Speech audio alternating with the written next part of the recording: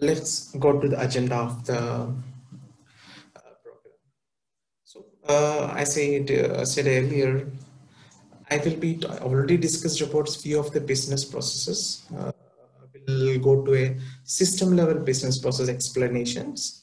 Then we'll talk about Oracle CPQ modules. Our complete training, 80 to 90% training talks about the in-depth configurations module, commerce module, document designer, what all the things we discussed in the last slide, that will be segmented into each part and discuss how that can be developed in a system.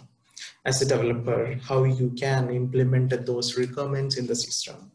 So that part will be discussing in the CPQ modules. I will be taking you through the sessions. Then next, the integration. So now we were discussing about the CPQ, Oracle CPQ only, but in a business transition process, multiple system will get involved. It's kind of a CRM, we can say CPQ, upstream and downstream system of the CPQ. Okay, so we will be talking to the all scenarios. What are the upstream? What all the informations? What is downstream?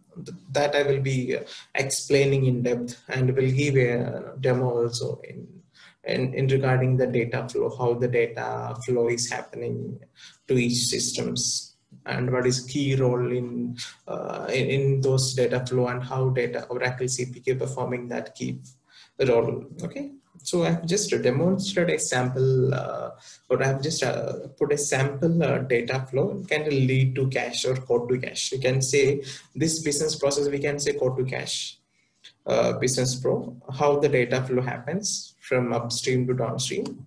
Let's have a look on that. This business overview, code to cache, courtesy stand for code to cache. Okay, so this data flow specifically explains a data entity integration happens from upstream to the enterprise relationship management system, ERP system. That means in an organization, if any customer is coming and getting deal with that product or with that sales team, from there to what all the activities is happening in a CRM. That CRM is a customer relationship manager tool. So we have many CRM tools available in the market. Likewise, we have many CPQ tools available in the market. And this second, last one is a downstream. All the configured details from CRM and CPQ will be passed to downstream systems, that is ERP systems, to next data processing. So let's understand specifically what is a CRM. So whenever the Oracle CPQ system is being used, there should be an upstream always. Not always. There could be a possibility that you can directly punch the order and pull the data from. But in most of the cases, there is an integration happens. There is an upstream. Okay, that's called CRM. CRM mostly hold this specific data. That is opportunity creation, customer, product selection, and code, creating the code actually. These are the main or the key content in general. The CRM consists of opportunity. So I will be coming to that part separately. What is opportunity? What is deal? All those things we'll discuss in depth way. But for now, let's understand what is a CRM, what are the different types CRM available, and how the data flow happens from CRM to CPQ and then to ERP systems. Currently in the market, if you're talking about the CRM, the top CRMs are Salesforce is here, OEC's Oracle Sales Cloud, Siebel CRM, SAP CRM. These are the different products available in the market to do the pre-sales activity, we can say, or the customer relationship management activity. These kind of activity can be engaged or performed using these kinds of tools actually. First of all, I will just give a brief that all these CRM, CPQ, specifically the Oracle CPQ is a cloud-based product, that it is a SaaS, software as a service.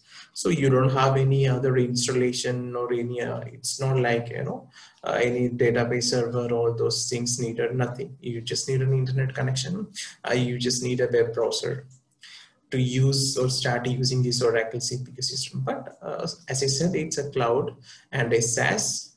It's a licensed product. You have to buy the licenses from the Oracle, then you will get that product to use for you. Okay, according to the license, you can get in touch with Oracle for understanding the quotations and how the licenses, all those things.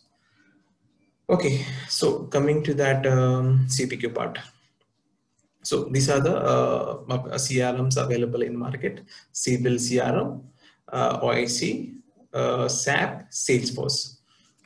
Once this activity or this much activity has been performed in upstream, CRM is in upstream, then these data will be pulled to Oracle CPQ or any CPQ. Now we are talking about Oracle CPQ, so we'll be learning or teaching more or training more on complete in Oracle CPQ only. But for a general understanding or general knowledge, I'm telling you these are the other CPQs also available in market called Salesforce CPQ, Appress CPQ, all other CPQs available, or the respective one product based tools. But here imagine, or we have that Oracle CPQ as a tool. Comparatively, Oracle CPQ has a larger complex bandwidth to handle the large implementations like large big orders, and the large, if any customer having any large data, and flexibility of the data flow between upstream, downstream, and the data integration systems. I mean, all these things, Oracle CPQ stands very high in the market. Okay. So in CPQ, we can convert any complex business processes into the system configurations, and that helps the sales to sell the product in a very effective manner. So once up opportunity, customer mapping, product selections, import installations detail has been configured in CRM, the data will be pulled to or pushed to CPQ. So I will be talking about the integration part in a system wise demos. So we'll talk in the future sessions how that can be integrated to CRM to CPQ. In CPQ, we discussed earlier, what all the activities a salesperson is doing, or rather respective teams is code will be created. In the code creation, they will be doing configuration, and as we discussed, what all the products we needed as per the customer, that products will get configured. That pricing will be and defined, then the discounting and approvals will become, and the document generation. So this is a business process, and I'm talking about from the sales or front end or end user, how a user is using the systems. Okay, I'm talking in that point of view. So all these things will generate from the system, and the final thing is the document generation. So you will get the document from the system. That means you can share the document to the customer. So, but that's, you can say actually the CPQ, the front end part may be end, but from the process flow, from the business data flow stack, the order is not yet moved, right? Like we have just created a code to move the order to be delivered to the customer, the order to be shipped to the customer, the invoice has to be build, or that maintenance and all other customer activities or customer with account activity is pending. So for those kinds of activity normally happens in ERP systems, enterprise relationship systems. So in the enterprise systems, all the CRM and CPQ data will be pushed or pulled to the downstream. This is the downstream. This is upstream of the CPQ, and this is the downstream of the CPQ. That means you are getting this information from CRM and giving this information to downstream, this up and downstream. So we have different integration techniques, how the data can be integrated. So that also will be discussing. So all the code configuration opportunity, all those things will be moved to the ERP systems, and there the order will get generated, and that order will move to the next level of the ERP process and get delivered to the customer. So that's how a business scenario code to cash flow happens. To achieve or to implement or enhance this code to cash flow in an automated process, we have these systems. Okay, we have CRM, we have CPQ, we have ERP tools in our very organizations. Using these tools, we are implemented these business requirements into data flow systems. That means it will reduce, or it will wash out all your manual errors doing by the sales rep, order issues, all the technical issues happens during the manual discussions, all those time lagging. Imagine if everything, actually, if you want to likewise how you are using your online platforms. If you want to order something, I mean, if you're a customer of a particular Amazon or Flipkart, if you're a Prime customer, you will get the order in a daytime, right? So it's not like that you have to go to that customer place, you have to go to the, no, nothing such. You are at your home, you are selecting the line items which you need, and you can get it. But here only one thing is, most of the organization will have the sales team, so they will be talking to the customer, they are talking to the customer. It's not like a smartphone product, I said, right, it can be anything. So they will be talking to the customer, so they will be selecting the product and delivering to them.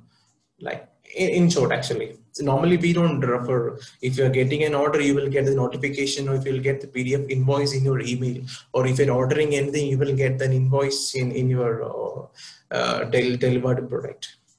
So likewise, everything will get automated and will get delivered in smooth process. That's how the CRM and CPQ and ERP systems has been integrated, and they are playing a big role. Okay. Yeah, just move to the next slide. Okay, as I said, this is the business overview we discussed, and this is the next thing is Oracle CPQ modules. Let's go to the Oracle CPQ modules. Okay, Oracle CPQ module, or this is a breakup or significant modules. I have just break it down and explaining each and every sessions what is Oracle CPQ does in the industry, how this can be developed into the system, all those steps. So just move to that one. One is overview and administration. Okay, overview and administrations. Now we are specifically talking about the Oracle CPQ tool. Okay, just in the previous slides, we just discussed about the process flow, how the data can be flowed, how the data movement happens, or how the business movement happens from each systems, from CRM to CPQ, CPQ to other systems. But here we are talking about the specific CPQ modules, specifically about the Oracle CPQ product. So imagine now we have a tool in front of you, you've got an Oracle CPQ system, how you can develop a product according to the customer requirement. There we are talking about. To develop a product, you should understand what is this tool specifically, right? It's not like an open source Java kind of platform that you can do your own development as based on the class and jar files. It's not like that. It's already it's a developed product, correct? So product has its own behavior, its own limitation, its own boundaries, its own advantages. So you have to perform the particular activity how the product is being developed. So that's how the product understanding, the product knowledge, the subject matter expertise needed to implement these kind of implementation requirements to a particular product. So you should understand what is this product, Oracle CPQ product. So there I am coming. In the overview, I will be covering specifically the architecture. It's not about the front end of end user architecture. It's kind of a backend architecture. How the Oracle CPQ product has been developed by the Oracle. So what are the technologies, how the database layer, what all the techniques they have used to implement that or develop that product itself. Okay. Admin setup, I mean, what all the administration level activities has been do if we are getting an Oracle CPQ system, or how the users can be created, how the groups, how the file manager. These are the specifically the overall view of the administration. I will coming to each keywords. What is this specifically? I will explain you guys in depth. Don't worry, because we have a lot to explain. Just in part of an agenda, I'm just taking you through all these things. Okay. The next part of in CPQ is configurations. So I mean, we discussed the user has to do the configuration, right? So to give or develop a system to our sales or the sales users, we should do the backend understanding of the requirement and do the development. To do the development, how the product hierarchy, how the configuration flow should be there, how the attributes can be created, how the layout, I mean, how the layout can be designed, how the style sheets, what's the data table relationships in the configuration. These are the specific logics will be covering, how this specific understanding will be covering in the configuration module. So next is a commerce module. The commerce module talks about how the pricing logics can be implemented, how the approval logics can be implemented, how the discounting procedures can be implemented in the system. We're talking about that level. So I already said that CPQ having three different modules: configure, price, and quote. So configure price will contain depend this much of functionality, commerce will contain this much of functionality, and document finally is a code part. Code part is doing using the document designer. That's a particular module we used to call in Oracle CPQ to develop any templates. Using this document designer, we are creating the templates. Likewise, I mean, what all the templates needs to be delivered to the customer, we have to develop that templates prior, and based on the sales order creation, the dynamic data will be populated to the template and can share the template to the user. Template is a one-time development activity that the template should be developed in the backend, and then in front end user will be getting the final document with all the data, and they can share the template or the quotation with the customer. So next we talks about the integrations part. Okay, so we discussed earlier how the data has to be flow from upstream to downstream, all those things. So we specifically explain how this integration can happen in a technical way, what all the setup has to be used in CRM for a CPQ integration, that's upstream, and likewise how the data can be migrated to the downstream system, which all the techniques you can use using the REST APIs and other standard managed package installations. Those things can be do. That will be discussing in depth. And other one is reporting module. It's this one reporting module in the CPQ. That, I mean, mainly the reporting kind of feature will get useful for higher management people in organizations, saying that they need to see the revenue or the total selling happen for the particular last period, for saying that for the past 15 days, how much order has been sold for this particular region. For that, we have to do the reporting module structuring. So we'll show you how the standard reporting is here. It's a customized kind of data configurable report only. If the sales or if for example, if you see the manager is asking you, I need the data for last 15 days, you come to the reporting module, select the parameters saying who is a sales region, who is a sales rep. If you need to showcase your selling order, you can put your name and you can put your region and share the document. In that, what the code number will come, the pricing, everything will come. It's a kind of a configurable reporting module.